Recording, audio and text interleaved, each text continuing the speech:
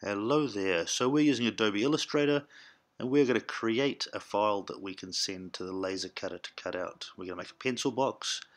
So first of all, open a new file, name it with your name and pencil box, and let's begin the project.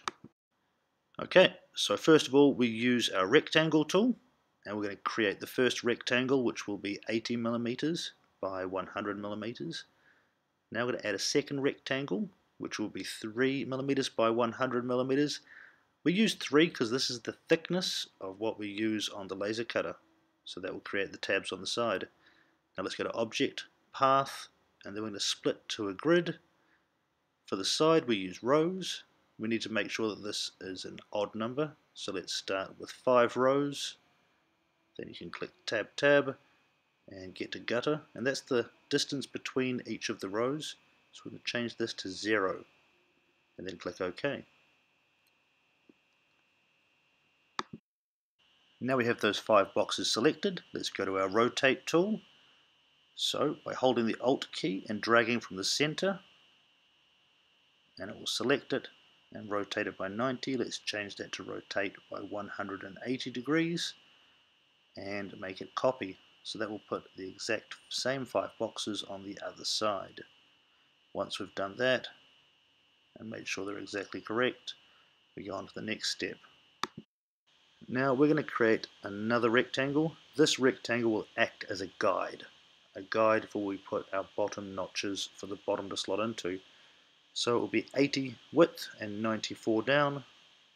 And let's add another rectangle in, which will be 80 by 3, the thickness of what we use in our laser cutter. So let's go to Path, split to grid. We're not going to do rows, that's across. We're going to go columns, which is up and down, 5 and 0 for the gutter. Now if we select off and go back to the cursor, then we can delete the unwanted shapes. So there's only 2 of the 5 we want, so the 2 outside ones and the 1 central one will delete, as well as that guide shape which we made as well. Now we can add in our guidelines at the top, so it'll be 80 by 3, and OK, and that's the guide.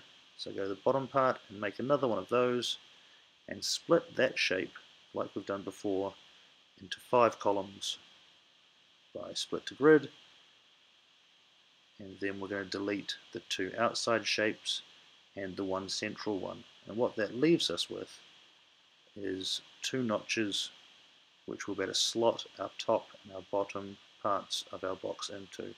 It'll be a lot easier to see afterwards. Now we've got the base of our outside, so if we select it off the cursor, we'll do Ctrl A and then Ctrl C to copy and Ctrl V to paste.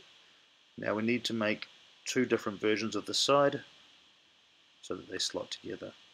So select one of them and we use our shape building tool. Now if we use that, we go over, hover over a shape, select the mouse and drag in to select those shapes and make it into one shape. So we've done that side there. Now we need to click off. Let's go to cursor and select off the shapes. I'm not highlighting all of them. And let's go on to the other side over here. Again, shape building tool. And we're going to do the opposite. Just like a jigsaw puzzle, these parts will slot together. Okay, 1, 2, 3, 4. Now, let's select off the shape. Get the cursor, click off, and if you see that, we drag and there's all these shapes which are left over. If we don't, the laser cutter will try and cut those lines twice, and that can cause a bit of smoke, which is not what we don't want to have. So now let's drag those across, side 1, side 2, and of course we need 2 more sides, so let's Ctrl C, Ctrl V, and make side number 3. Let's duplicate the second side again, Ctrl C, Ctrl V. Now we have our 4 sides. Okay, to make the bottom, because it is 80 wide, we need to make another rectangle, and that rectangle will actually be a square. which will be 80 by 80.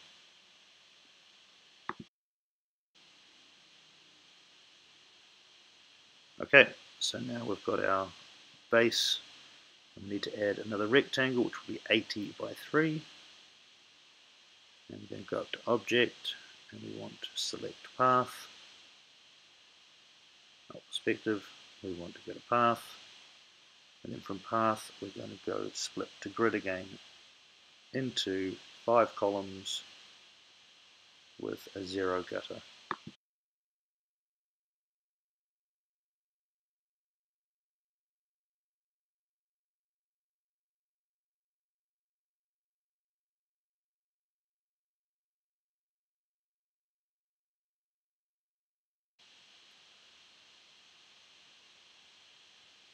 Okay, next, once we've got our 5, we need to use our rotating tool. So rotate, Alt, and drag until we get to the center of the shape. And it's set to 180. Let's change that to 90. And to copy. And there's our 2. And let's do Ctrl D and Ctrl D, which will duplicate 2 more. So then Ctrl D, and we will have the whole shape with the grid around it. We're going to go back to cursor, and we're going to select all of that shape. And just like with our other shapes, we're going to use the shape making tool, and we're going to select the center shape where it's grey, hold down our mouse, and just make it into one, I guess a hashtag really. And you'll notice that it will actually slot up into those grooves we've got left over. Drag it off to the side, delete the unwanted shapes,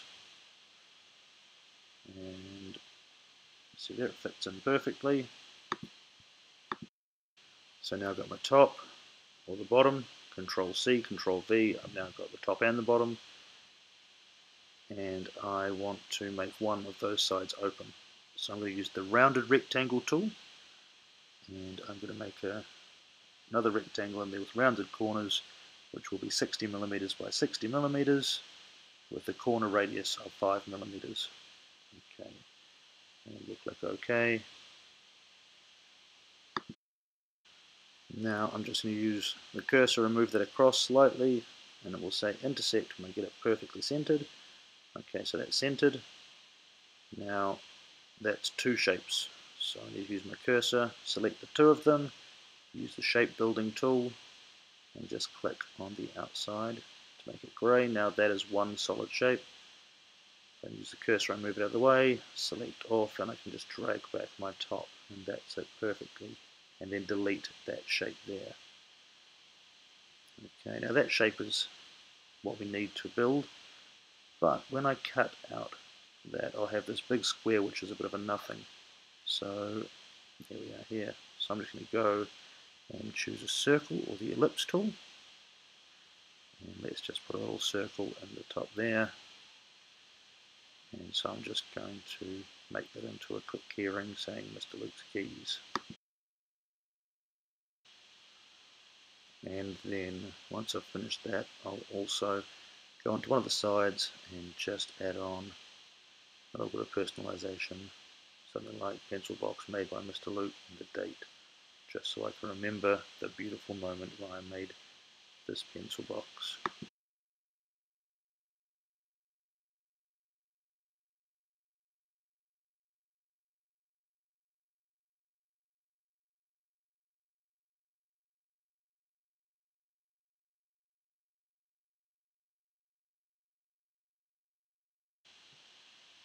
Okay, that's looking pretty snazzy. Now the one last thing we need to do is we need to select all of the shapes.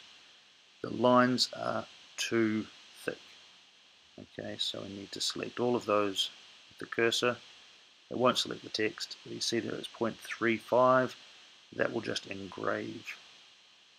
So I select that and I change it for our laser cutter. The setting is 0.001. Now if you're watching this, you're not at my school, you might have a different settings, you need to talk to your technician about that or your teacher, but that is how we go.